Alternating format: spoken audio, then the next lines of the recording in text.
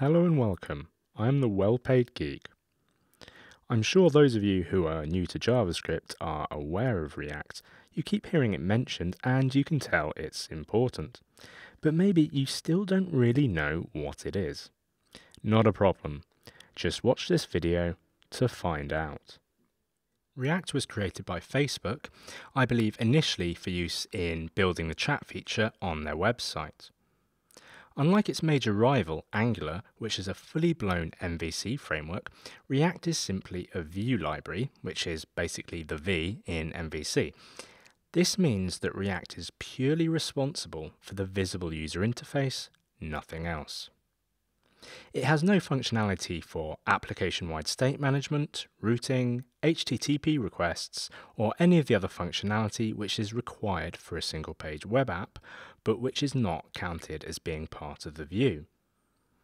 For functionality we require which is beyond the scope of React, we can use other modules.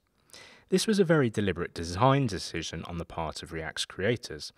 It does one thing, and it does it very well, then allows developers to pick and choose other modules to build the ecosystem for their application. Probably the most important thing to know about React is that it is component-based. You use React to build small, reusable, self-contained UI components. These components can be parsed and subsequently store data and render differently based on this data.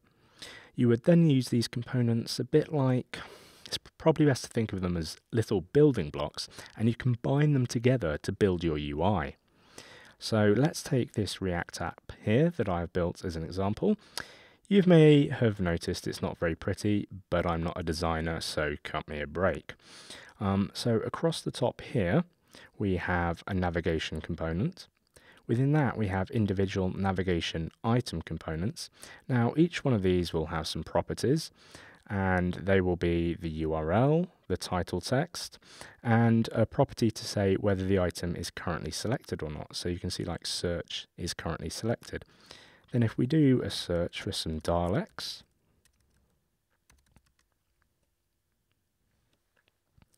so now we have this search results container here.